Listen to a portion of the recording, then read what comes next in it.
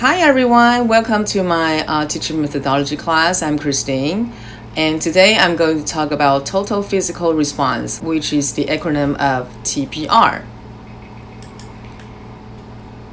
Let's take a look at the background of this method. Basically, this is originated from comprehension approach, and it emphasized the importance of listening comprehension.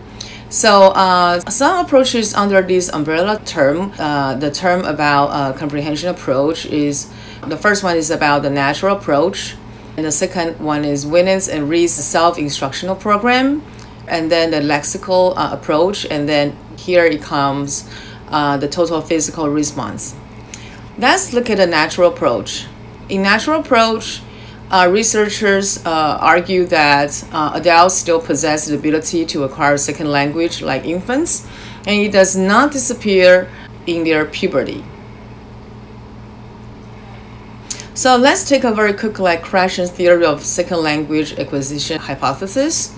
So this is about Krashen's theory of second language acquisition hypothesis, and the acquisition learning hypothesis means the difference between acquisition and learning. When you learn a language, it doesn't mean that you acquire a language.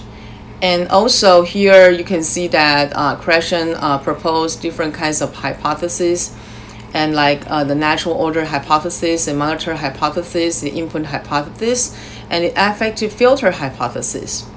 So we will emphasize on a couple of these hypotheses later on when talking about total physical response. Let's look at the background of natural approach. So basically, the focus approach is that students' development of basic communication skills through receiving comprehension input or I+1, and their unconscious learning is more favored than conscious learning.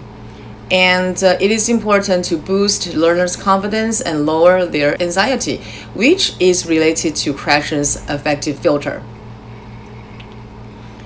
Then let's take a look at the originator of total physical response, TPR. The person who proposed this method is Dr. James Asher.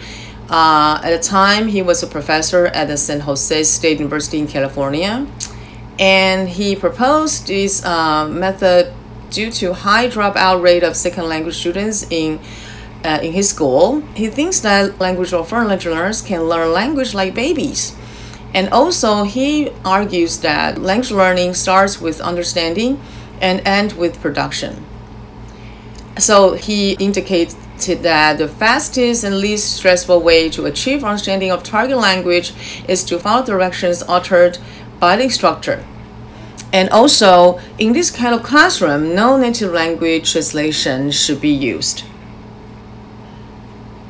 Let's take a look at the brain lateralization of a TPR.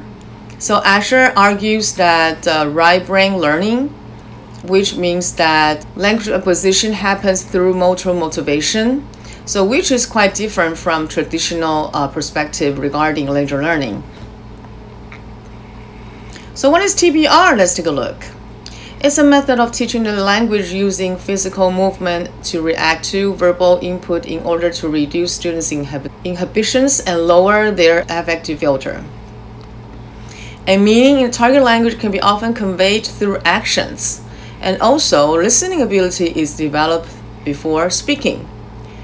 Basically, it means that students can learn a language rapidly by moving their bodies. And also, students can feel successful about language learning. Basically, in this kind of classroom, error correction should be carried out in an inclusive manner, and spoken language should be emphasized over written language. So the goal of TPR is to reduce the stress, as we have seen previously on the slide. We want to reduce the stress people feel when they are studying other languages. We want to encourage students to persist in their study beyond a beginning level of proficiency. So, the role of teacher here is that the teacher is the director of all students' behavior. And also the role of students here is that students are the imitators of her nonverbal model. Her here means the teacher's nonverbal model. So, That's the way that the scholar believes that how language acquisition occurs. So let's take a look at the design of TPR lessons. So as we can see, the ultimate aim or goal of the method or lessons is to teach basic speaking skills. And the major classroom activity is about imperative drills like sit down, stand up, jump, run, or close the door, open the door. And the syllabus is based on is sentence-based. And the primary roles are the listeners and the performers. So students are listeners, and also they imitate teachers' performances and follow their students' actions or movements, so they are performers as well. And basically, the way that the teacher give feedback is very similar to the way that parents give their children feedback when they say something wrong in their native language. In this kind of lesson plan, no basic text. You need to have concrete materials and realia usage in this kind of classroom.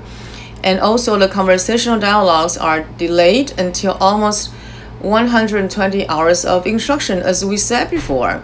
We want to teach them their speaking skills, and before they develop their speaking skills, they need to develop their listening skills. So let's take a look at the characteristics of teaching learning process.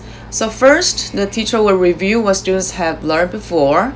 Then the teacher will give the students some new demands, and the students will do TPR with teachers, learning how to move their bodies to remember the new demands. The teacher will have some role reversal with the students, and they will do the role reversal exchangeably, which means that when the students are familiar with the new demands, the teacher will say the demand and the students will do the movement to show that they understand the demand.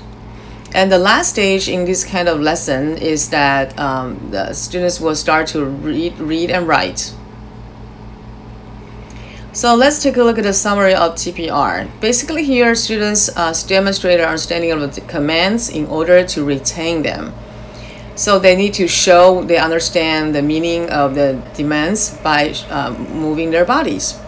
And also the main goal of this method is lower students' anxiety. So they don't have to talk or speak in the target language first, but all they need to do is to listen first. And by using TPR, teachers should make language learning fun and enjoyable and interesting for students. And also in this kind of classroom, vocabulary and grammar are emphasized over other language areas. Teachers use commands to direct a behavior. For example, when the teacher walks into a classroom, he or she will say, be quiet, or stand up, or sit down. It's also ways to direct students' behavior too. So basically, we teach 3 commands at a time. We have action sequence or operation so students know how to follow and learn the new commands. And here in this method, we want to also focus on meaning and comprehension. Students should be seated in a semicircle so that the teachers will be able to see every student and will see whether students' movement corresponds to the meaning of the command. In this kind of classroom, students' verbal response is not necessary. Of course, there are advantages and disadvantages of TPR. Basically, the advantages of TPR are the following. First, students enjoy moving around the classroom, so they won't get bored easily. That will keep their interest in learning the commands or a new language. So basically, the teachers does not have to prepare a long lesson or spend a lot of time preparing for the classes, a lesson before it begins. And also TPR is effective for both adults and young learners, and is best suitable for beginners. However, there are a couple of disadvantages of TPR. The first one is that it can be challenging for shy students, because shy students are usually afraid of moving their bodies, following their teacher's actions or movements in front of the classrooms. It can be quite a challenge for those shy students. And sometimes the learners may come up with some rude and inappropriate language by learning to follow teachers' commands or movements. Thank you very much. This is another lesson.